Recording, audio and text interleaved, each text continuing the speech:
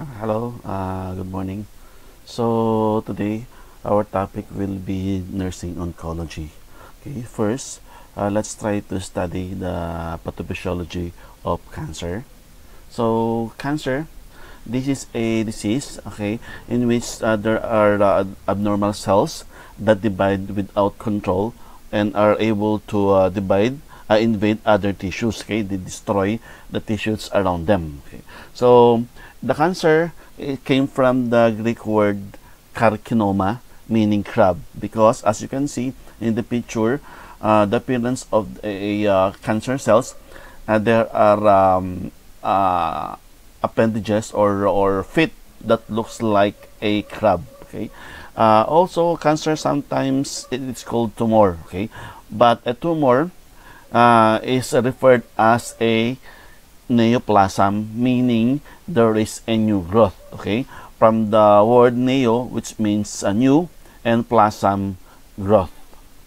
Okay, so for the biology of cancer cells, cancer is a predominantly a disease of aging. Okay, meaning it takes a multiple mutations. Okay, that is required before a cancer can develop. Okay, kailangan maraming mutations, okay, for a cancer to develop. Okay, as you know, mutations of our cells happens every day. Okay, maybe due to hereditary or radiations or chemicals, or even spontaneous error during the duplications of the DNA. Okay, and then supposedly the damaged or mutated DNA or cells are destroyed or died spontaneously. Okay, but then in a cancer, they don't die,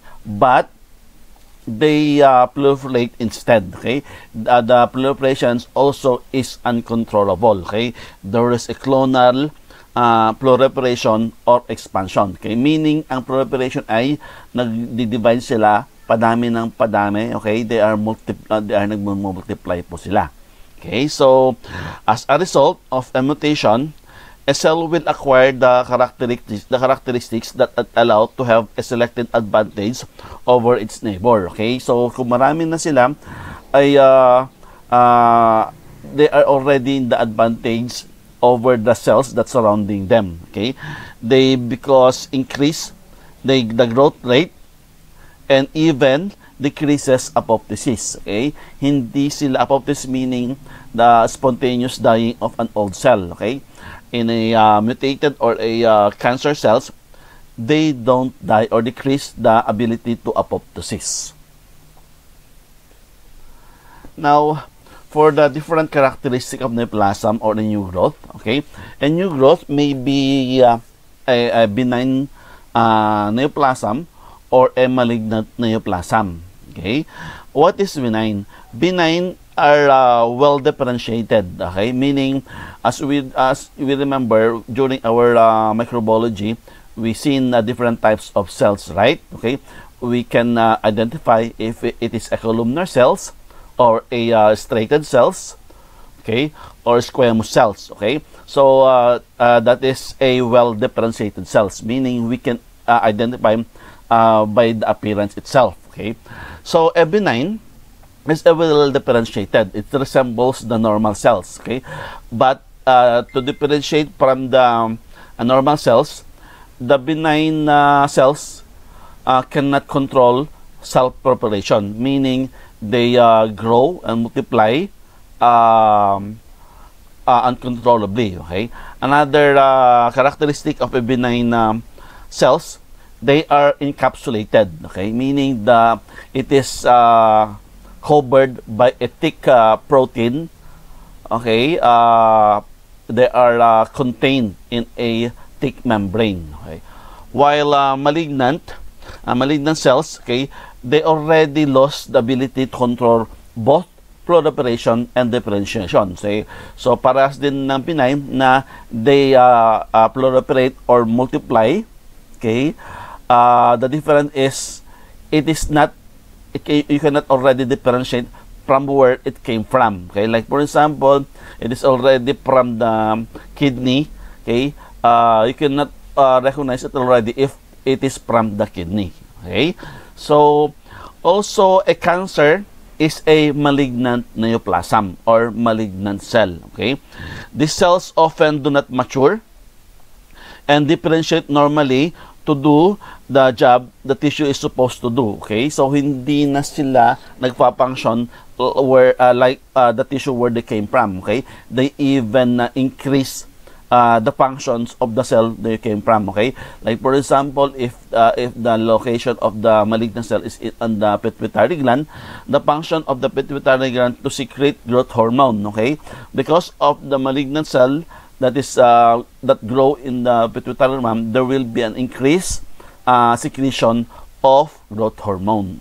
Okay, so yun ang nagiging actions of a malignant cells. Okay, next, a malignant cells also grow in the absence of growth factor. Okay, ano ba kasi yung growth factor nito? Ito ay kailangan ng cells. Okay, ito ay yung magbibigay ng go signal for a cell to grow or to multiplicate. Like for example, in our skin, okay, if kailangan natin mag-change na ng skin, okay, the signal will came from the growth factor. Okay, and then it will now promote changing of your skin or growing of new skin cells. Okay, and after growing or producing enough skin cell, they will now be stopped by a restrict growth factor. Okay, so mag-i-stop na siya.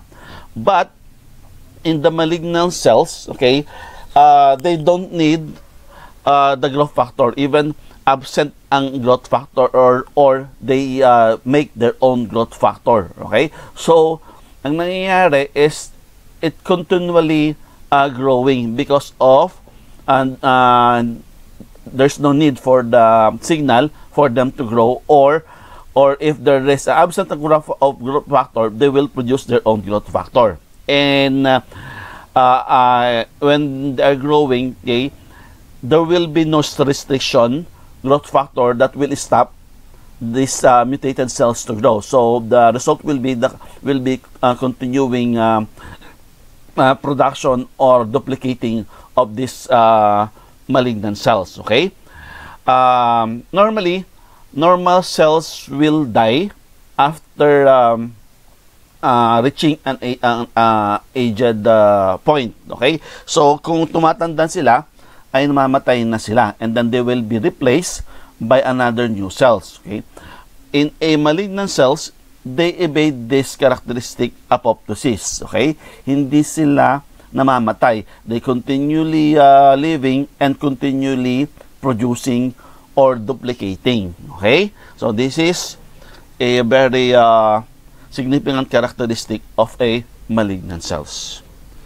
Okay, how are we going to name a tumor? Okay, there are general rules for naming a tumor, but then there are also exceptions in naming a cells. Okay, neoplasm are often called tumor, like I said before.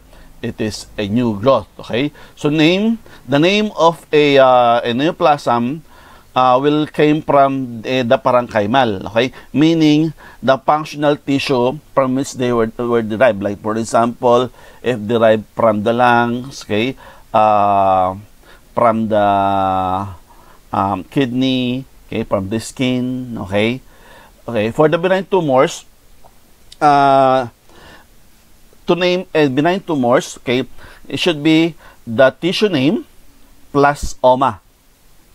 Okay, for example, they came from the skin or the straight of the skin. So this is a tissue. So this is striated.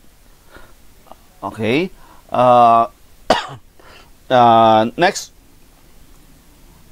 the malignant naman ay ganun din, from the tissue name plus carcinoma. Like for example, it is from a squamous cell. You call that squamous cell carcinoma. From glandular naman, ito ay mini glandular, ay ito yung nagsisecrete ng gland, ay nagsisecrete ng secretion, nagsisecrete siya. Okay, they are came from the gland. So the name will be adeno plus carcinoma. Okay, examples adenocarcinoma.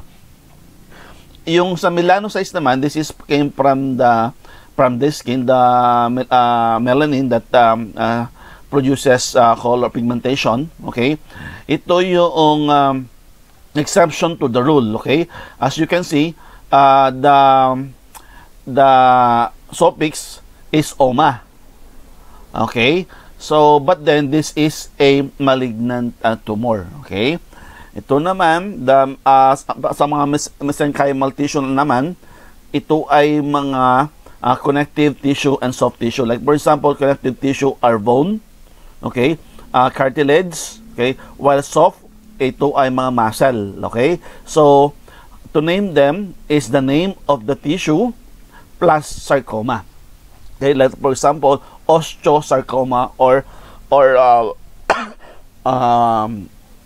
bone cancer. Excuse me. Okay, now let's see some example of tumor. Excuse me. Okay, as you can see, the glandular. Okay, so benign is the name of the gland. This is adeno, and then the suffix oma. Okay, while a malignant, okay, the adeno plus carcinoma. Okay, for the connective tissue naman, sabi ko kanina, for the bone, okay, osteo, bone, and oma for benign, while for malignant, as you can see, okay, the suffix is already sarcoma. Okay, sa brain naman is the glial tissue of the brain. Okay, so glioma, benign, while ito yung mga other exception on the rule. Okay, instead of carcinoma or sarcoma, it is a glioblastoma or astrocytoma. Okay, it differ now for the rules, the general rule for the malignant cell. Okay, so this is the sample of your naming of your tumor with the tissue type. Okay, let's try to study further the different type of neoplasm. Okay, neoplasm. So a benign tumor, okay, they contain cells that resemble the normal cells. Okay, it is well differentiated. Alam mo kung saan nanggaling itong benign tumor na to. Okay, they may perform the normal functions of the tissue. Okay, like example, secretes hormone. Okay, but then it may lead to oversecretion. Okay, example din yung kanina, if it's located on a glandular tissue, okay, they will increase the function and secretion of this hormone. Okay, they grow slowly. Okay, not like the malignant that proliferates exponentially. They are surrounded by fibrous capsule. Okay, as I said a while ago, capsulated sila. Okay, so they do not infiltrate, invade, or metastasize. Okay, they are only contained on the fibrous capsule. But then they can damage the nearby organ by compressing them, because these cells grow. Okay, so if they grow very big, the surrounding tissues will be compressed because of the increased size of this tissue. Excuse me. Next, for malignant cells naman, they contain cells that do not look like the normal adult cells. Excuse me. Excuse me. Natira na muna ko. I don't want to stop already my recording because of itchiness, kasi magka-problema naman ako sa editing. Okay, so just please excuse my voice I will just continue to record kahit na ganito yung boses ko. Okay? Okay. Okay, so the malignant cells do not perform the normal functions of the tissue, okay? But they may secrete signals, enzymes, or toxic chemical instead of the normal functions of the tissue where they came from. Okay? So this is the reason why nagkakaroon ng one of the reason why nagkakaroon ng experience yung patient with the malignant tumor with the great pain or intense pain. Okay? Why the reason why the patients are in pain always. Okay? Next, malignant tumor autonomously proliferated rapidly and can be continue to mutate. Okay? So ito dire-diretso siyang lumalaki, dumadami. Okay? And habang dumadami sila, habang nagmamultiplicate, is the mutation also continues to na nangyayari ang mutation. Okay? The mutation continually happen. Okay? Next, they lack capsule. So sabi ko nga, hindi sila contained because they send legs. Okay? As you can see, may mga legs yung mga cancer or mutated cell or malignant cell, okay, into surrounding tissue. Kaya they are called cancer because they have a crab-like, okay, based on their legs. Okay. They infiltrate, invade, and metastasize to distant site. Okay, pwedeng lumipat sila, pwedeng mag-travel sila.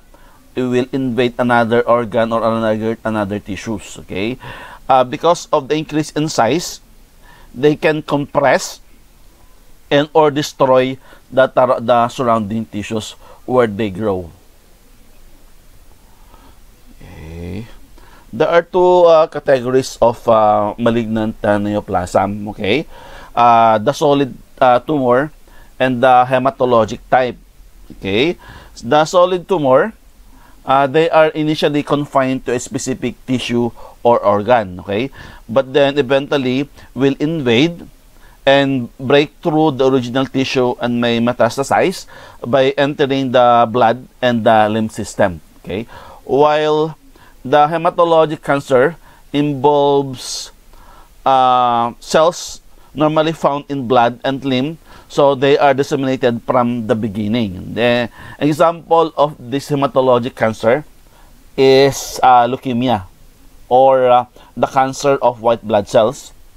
Another example is the lymphocytic leukemia, a type of leukemia. It is the affected is the lymphocytes, usually the B cells, okay, but also sometimes the B cells and the T cells. Okay, the lymphocytic leukemia. Okay, there is what we call a cancer in situ. Okay, meaning the cancer is still localized. It is only located in one site. Okay, and this is a pre-invasive cancer, meaning pwede siyang maging invasive or pwede mag-metastasize. Okay, pag ito ay nandun pa lang sa isang location, okay, it is called a cancer in situ. Okay, it hasn't crossed the basement membrane where it lodged. Okay, so that is a cancer in situ. Okay, like for example in our diagram or our picture, okay, ito yung cancer in situ.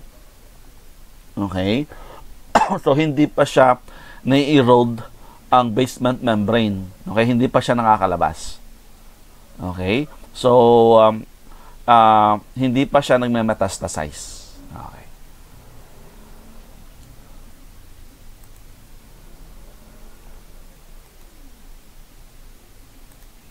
Okay.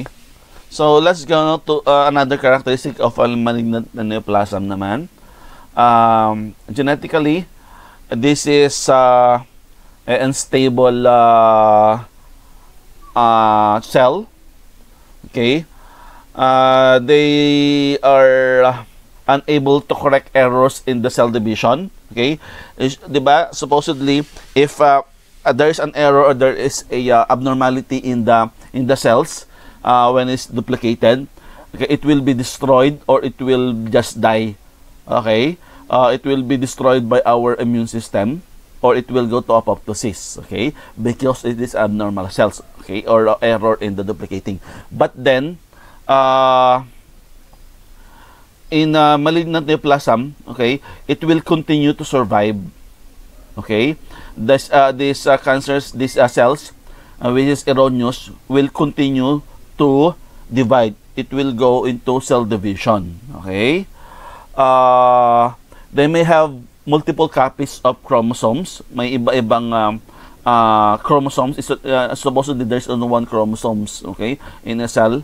But in genetically if there's a genetical instability, okay, magkakaroon ng maraming chromosomes, okay.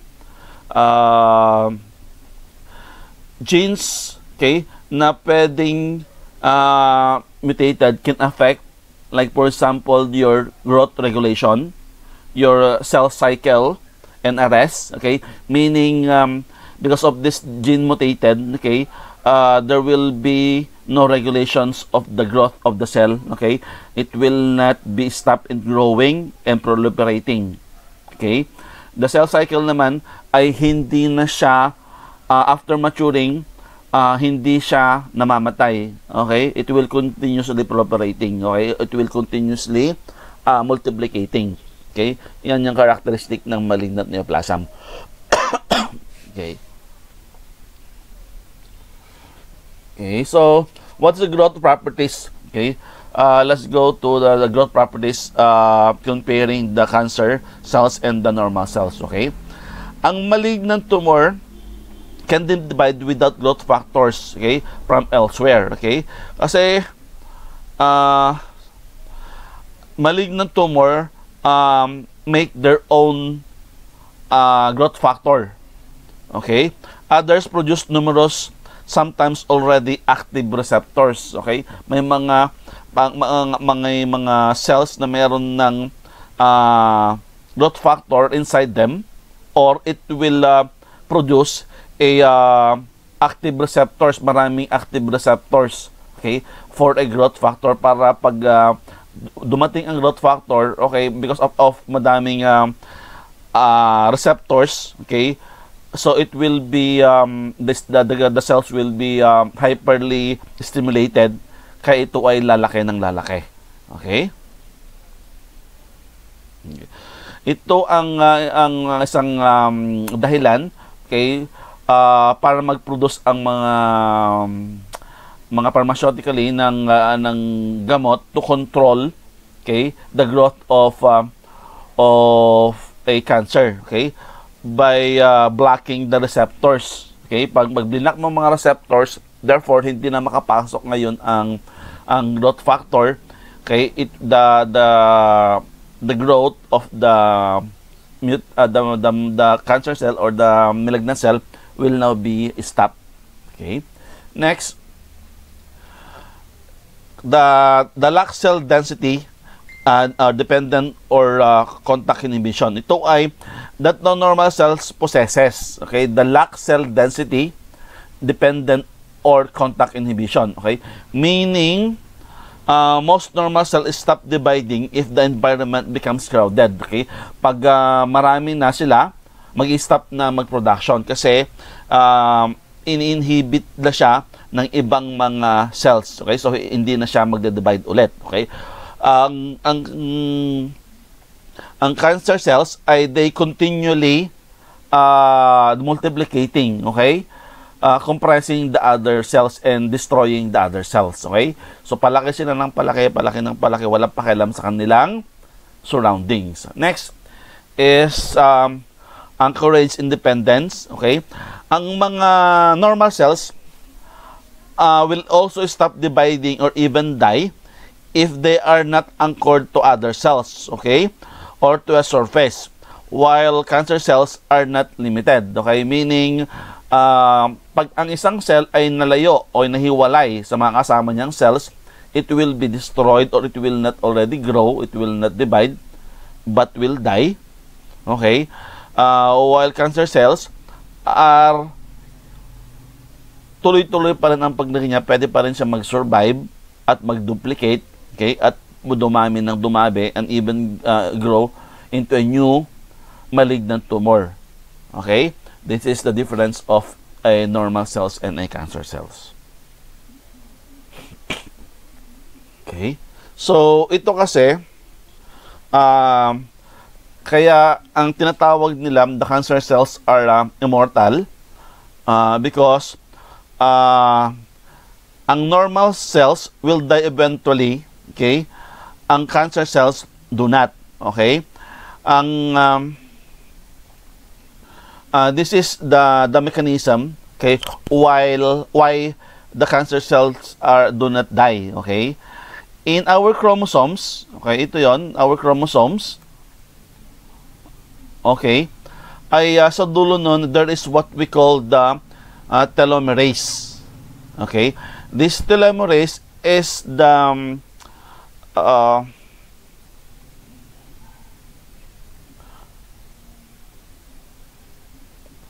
ito ay yung nagko-control in the divisions of the cells, okay? Pag duplicate or nag-cell divide ang isang cell, ay nababawasan ang telomerase, as you can see in this figure, okay? Okay, paliit ng panipes ang telomer. Okay? And pag naubos ng telomere, okay, the cell division is stopped. Okay? So this is a mechanism in controlling the cell division or growth of a cell. Okay? But then in a cancer cell, the telomeres will be replaced by a enzyme telomerase. Okay? Okay, so marireplace niya ngayon yung telomere. Okay? So therefore, because of that, there will be a continuous proliferation or cell division. Okay? Hindi naubos yung enzyme na yun. So tuloy-tuloy pa rin ang cell division at hindi namamatay ang cancer cell. Okay? Ang cancer cell. That's why they are called immortal. Okay? So, ito. Okay? So, tuloy-tuloy ang replication. Okay? Continuous ang proliferation. The cells survive.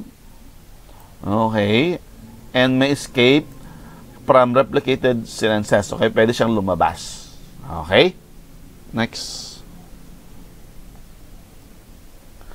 Let's go to better understanding. Let's go first to understand how the life cycle of a cell. Okay, so normally the number of cells produced is equal to the number of cells that die by apoptosis. Okay, sabi ko nga,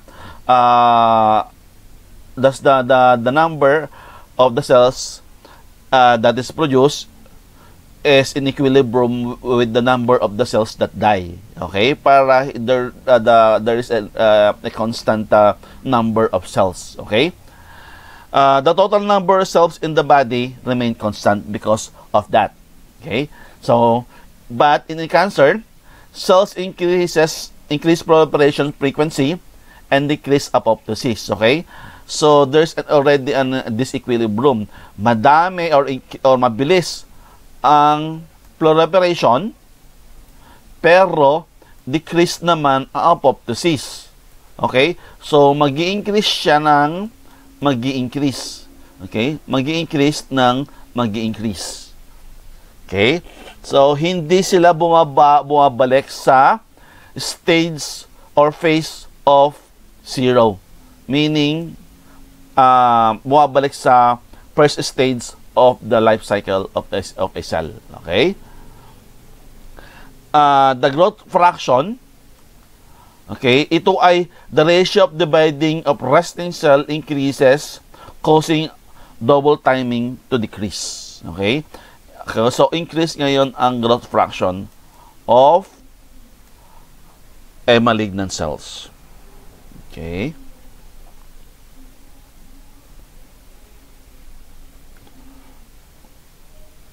Okay, wait lang.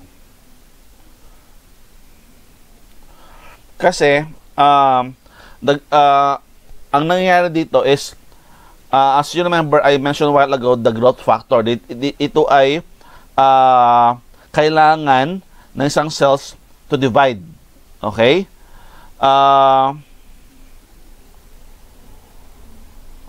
The growth factor is needed to cause stable cells to divide. Okay? Ang cancer cells seems to function on a more primitive time. Okay? They retain the only function essential for survival and proliferation. Okay?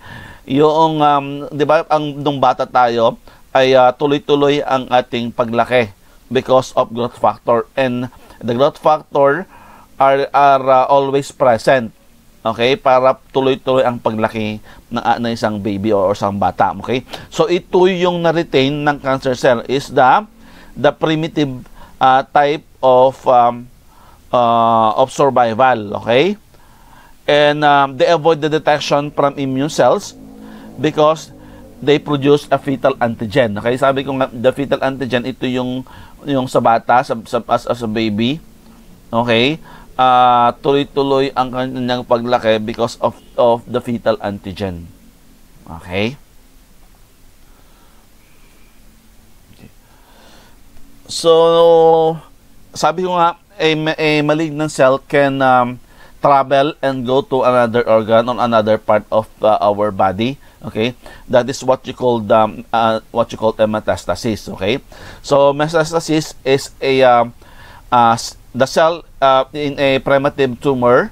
Okay, lost adhesion and develop the ability to escape, travel, and survive to develop a secondary tumor. Okay.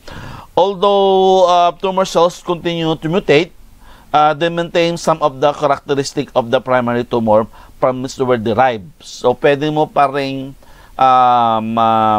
ma-distinguish kung saan sila derived using a tumor marker. Okay? It is usually possible to determine a tumor originated based on the morphology, what it look like, and expression of proteins. Okay? Metastasis may take place by the blood or the lymphatic system. Okay? Sarcomas, ito, sample niya, sarcomas metastasize more frequently via the blood. Okay? Kung ito yung primary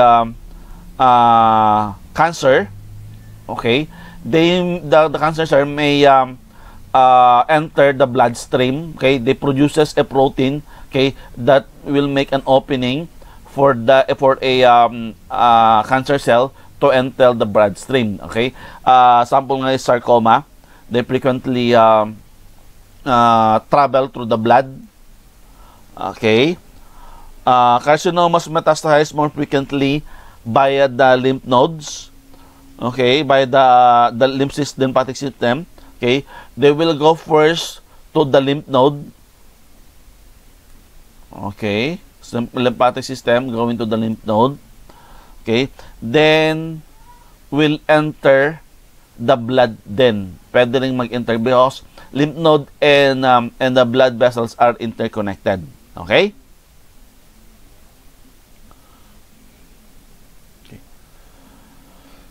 So now let's go to the cancer-associated genes involved in the growth promotion. Okay, meron tayong mga genes, okay, that may associated to the formation or promotion of growth of cancer. Okay, first, there are two broad categories mutation based on overactivity or underactivity. Okay, first, Overactivity meaning increase ang kanilang activity, or underactivity is decrease ang kanilang activity. First genes that may be associated with cancer formation or promotion is the oncogenes. They are code for normal cell division protein. Okay, supposedly this genes are essential or good for individual, okay? Kasi we need growth factors, okay, to replace or replenish a injured tissue, okay, to regrow new genes and new cells, okay? But then it should be stopped. The growth of the growth of a cells must be stopped, okay, para hindi magkaroon ng disequilibrium o disimbalance, okay? It will be stopped by the growth factor or growth factor receptors. Wait. I'm sorry. Okay. Another palang genes is may growth factor receptors tayo sa mga cells, okay? Yung mga cells na ganyan, merong receptors, okay? Dito dumidikit yung growth factor, okay?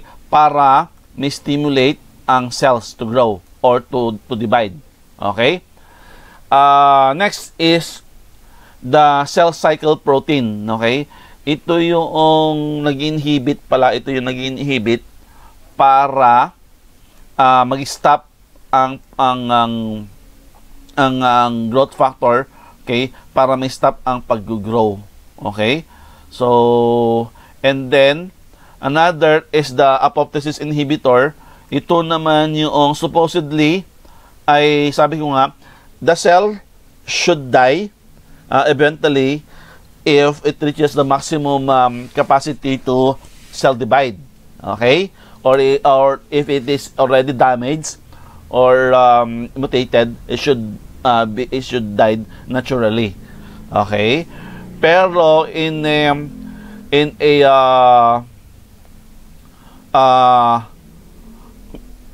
malignant cells, okay, this is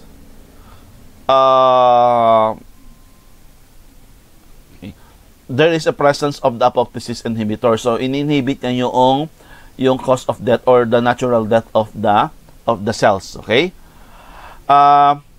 The proto-oncogenes mutate to oncogenes, meaning to cancer, okay, by insertion, okay? So ito, like for example, by insertion, okay, sa cell. So because of the insertion of growth factor I, magmumultiply continuously, okay? Another naman is there is also translocation naman, is meaning that madami ang receptor, okay? Madaming receptor sa cell, so madaming kakapitan ang growth factor. So therefore, marami ang papasok na growth factor sa cell. So therefore, okay, it will increase the speed of proliferation, okay? Or there will be a deletion sa mga sabi ko nga the apoptosis ay hindi mamatay ang cell, okay? Next, there is what we call the tumor suppressor genes, okay? This inhibit cell division. Mutation inhibit or decrease this gene will inhibit or decrease the ability of the cell to stop to grow, okay? Because of this, ay tuloy-tuloy ang pag-grow, okay? Supposedly, ay the tumor suppressor genes ay hindi niya dapat ina-allow na tuloy-tuloy na dadami or magde-divide ang ating mga cells, okay? But because it is mutated, okay, wala na yung function niya to suppress. Okay? So, therefore, nawawala na yung or magdi-decrease na yung ability niya to stop the growth of the A cell. Okay? So, that's yung mga genes, okay? The genes that may promote proliferation of a cancer cell. Okay. Next. Okay.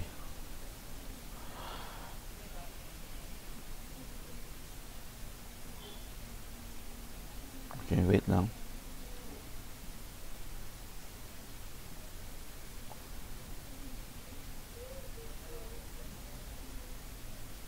Okay. Okay, so what is carcinogenesis? Carcinogenesis, okay? Carcinogenesis, or another term for carcinogenesis is oncogenesis or tumorigenesis, okay? This is literally the creation of cancer, how cancer is created, okay? It is a process by which normal cells are transformed into cancer cells, okay? This carcinogenesis is characterized by a progression of changes on cellular and genetic level, okay? So, sabi ko kanina, pwedeng mga genes can lead to formation of carcinogenesis or through cellular because mutation can happen, is happening every time in our cells, okay? That ultimately reprogram a cell to undergo a uncontrolled cell division, okay? So, the result will be a formation of malignant mass, okay? That is a carcinogenesis, okay? So, there are 3 stages of carcinogenesis or for the cancer to happen, okay? First, there should be a initiation, okay? Initiation will happen if there is a damage to the DNA, okay? So, kailangan natin to for a carcinogenesis to happen or to start, the DNA should be damaged, okay? Ang sabi mo kanina, every time naman ay nagkakaroon ng damage to our DNA, okay? Because of what we eat, okay, of the surrounding us, or even because it's already damaged genetically, okay, during cell division, okay. So next, supposedly the cell damage or the damage of the DNA of a cell ay namamatay or destroyed naturally by macrophage or through apoptosis. Okay? Supposedly, namamatay sila, okay, and will be replaced by new and normal cells. Okay? But then, for carcinogenesis to happen, there will be a promotion of the mutated cells or the damaged cells. Okay? So, the damaged cell will now be mutated and there will be stimulated to divide. Okay? So, ito, okay, magdi-divide siya. Okay, dadami na siya. Okay, supposedly the growth of the growth or the division of a cell is stopped, okay, or controlled by a restricting agent or apoptosis, right, or the surrounding tissues, okay. Pero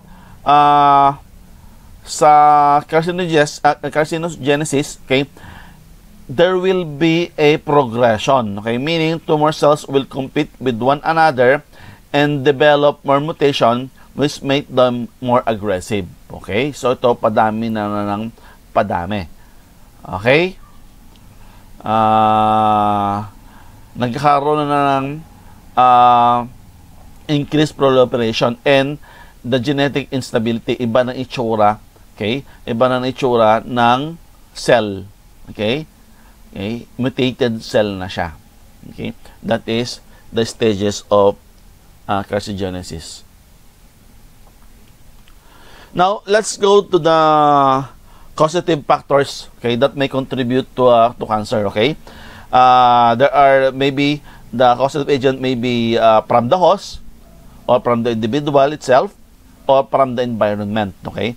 First, hereditary, okay. So meaning this is from the host, okay. There are Mendelian inheritance of genes, like for example the BRCA1 and the BRCA2 genes, okay. Ito ay nakikita sa mga merong breast cancer, okay. There is inheritance of defective genes involved in cell proliferation or apoptosis, okay. So tuloy-tuloy ang proliferation nito at hindi sila namamatay. Ito, pag nakikita ito, usually sa abroad, okay, kung isang babae ay merong nakitang inherited genes na BRCA1 or BRCA2, okay, kasi ito ay very at risk of having a breast cancer, okay. Wala pa man silang breast cancer na na-detect, pero may nakita silang genes nila na BRCA1 and BRCA2, okay. They are advised, okay, or they will choose kung gusto na nilang magpatanggal ng suso, or what we call the mastectomy, okay, the removal of breast tissue, okay, kasi they are very prone to breast cancer, okay. Next is reproductive hormones, okay. Example of our reproductive hormones ay testosterone for the male and estrogen for the female, right? Okay. Yung testosterone, okay, if ano bang effect nun? This also a growth factor, okay? Nagpapalaki ng muscle ng muscle ng mga lalaki, okay? Naglumalaki yung mga bone nila, okay? So ang estrogen naman ay growth factor din, lumalaki yung breast tissue, okay? So there are growth hormones, okay? So there are hormone, okay, that can often trigger for cell growth and division and may promote cancerous cell division, okay. So itong mga reproductive hormone to, okay, if they are like for example a breast cancer that is sensitive to estrogen, okay, tinetest nila yan kung may ang isang breast cancer ay sensitive to estrogen, okay, because if it is sensitive to estrogen, it will trigger, sabi nga, cell growth and cell division. So therefore, mag-increase ang size or magpo-progress ang isang breast cancer or breast cancer with is estrogen sensitive, okay. So yan, ang reproductive hormones may causative agent for proliferation of cancer cells, okay. Obesity, okay. Ang obesity ay ang mga obese individual have an increased insulin, okay. So there will be an overproduction of insulin, and insulin like growth factors, okay, that's present in obese, okay, will stimulate the proliferation and inhibition of apoptosis, okay. So ganun pa rin, okay, it will promote because of the overproduction of insulin or insulin like growth factor, it will promote proliferation, okay, and hindi rin nagkakaroon ng natural death ang malignant cells, okay.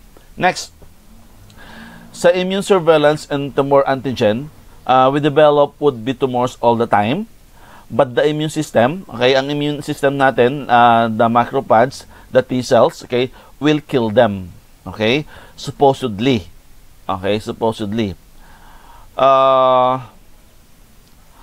But this process can be inhibited by immunodeficient disease, okay. Anong example ng immunodeficient disease?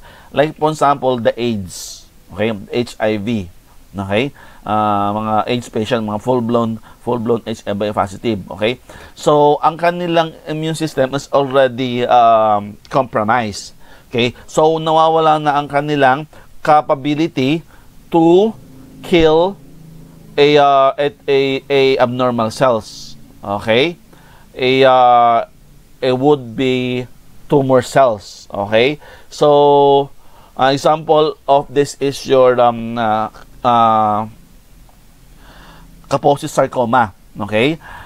Because of the inability of the host to destroy malignant cells or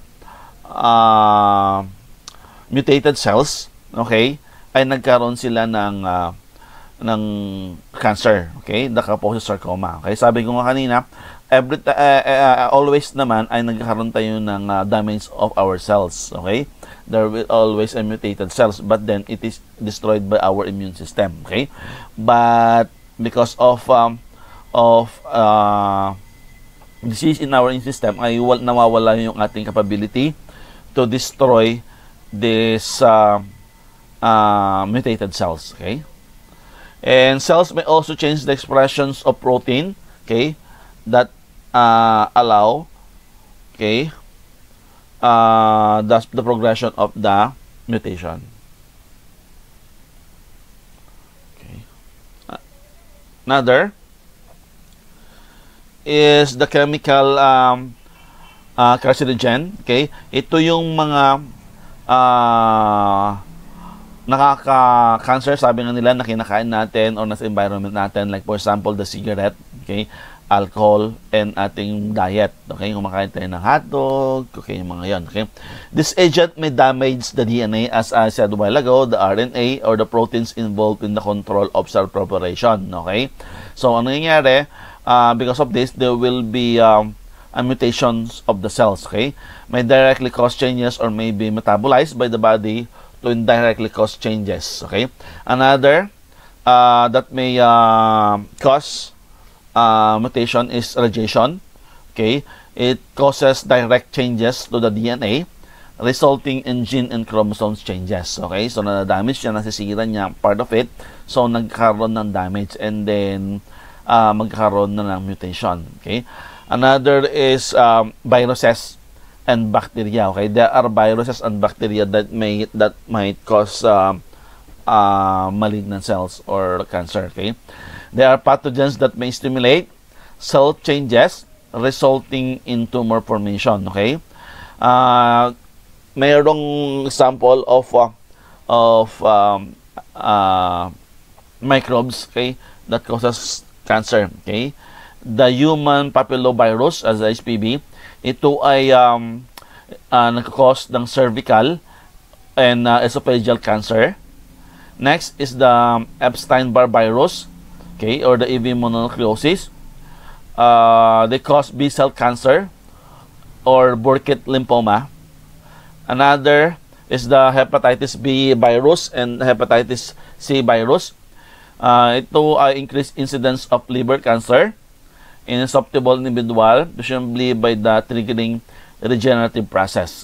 Another, ito kanina, sinabi ko kanina, kung mababang inyong immune system or incapable of killing mutated cells, the type of virus is the human T cells leukemia virus that affects the T cells, leading to decreased proliferation. Okay, so nawawala ngayon yung function or the capability of the T cells, okay, to kill damage or to destroy damaged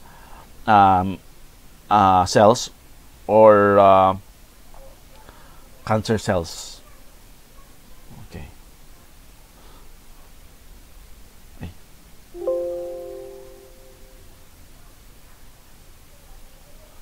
Okay. So what are the effects of cancer? There will be a disruption of function. Okay, I will end now this video, and we will continue in another video.